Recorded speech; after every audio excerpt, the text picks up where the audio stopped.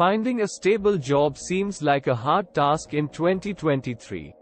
In just 2 months of the year, thousands of people are let go by many major tech companies.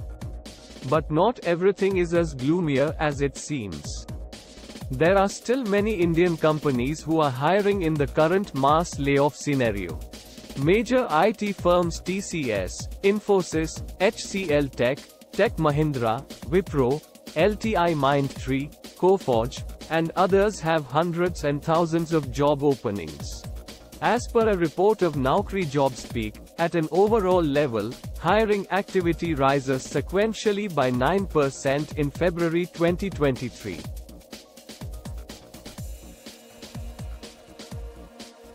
This growth is an indicator of changing hiring sentiments within the IT space. In the tech sector, on Naukri.com, Wipro currently has 453 job vacancies, and at Infosys there is a whopping 1,557 job openings.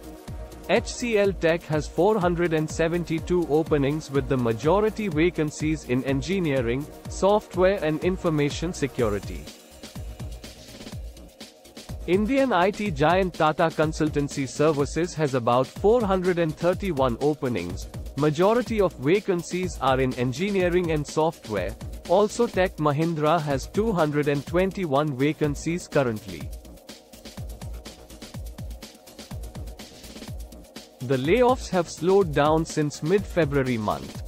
Analysts suggest that the economic slowdown worldwide will promote India to be on the receiving end for great product innovation and development. Skilled people will fairly be absorbed. It's not just the IT sector who have witnessed a rise in hiring during February.